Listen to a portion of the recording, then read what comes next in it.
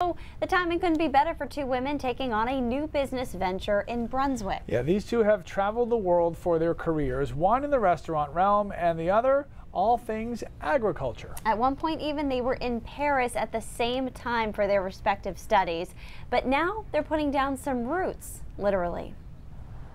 We were friends since I can remember friendships. So since we were very, very little. At Tao Yuan in Brunswick. It's a very herb-heavy dish.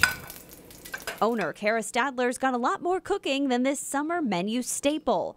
And she has help from her childhood friend. Kind of a dream come true for me. Behind the restaurant, construction is underway on the home base for Canopy Farms. Sort of look like dark dungeons right now. In the basement, pools soon to be filled with water and eventually rainbow trout. The main level, a commercial kitchen and cafe, and up to the roof. Plant beds are assembled and almost ready for soil. This will allow us to have produce that is immediately available to us all year round. That's the aim of aquaponics. Aquaponics, it's growing fish and plants on a loop. Piping connects the water from the fish tanks in the basement to the rooftop greenhouse. Fish waste provides nutrients, and then the plants filter the water for the fish, so we can use less water because we're recycling it all the time. The space has the potential to grow everything from leafy greens to produce that's a little more exotic. Maybe lotus root, potentially wasabi. The produce will be used in the Canopy Farms Cafe or at any of Stadler's 3 restaurants,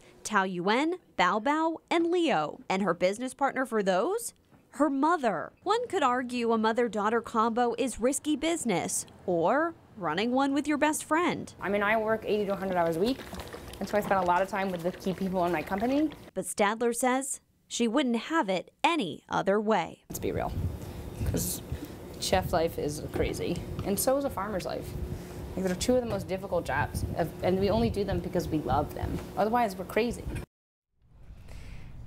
And when it comes to their successful Kickstarter, they nearly doubled their $25,000 goal well ahead of tomorrow's deadline.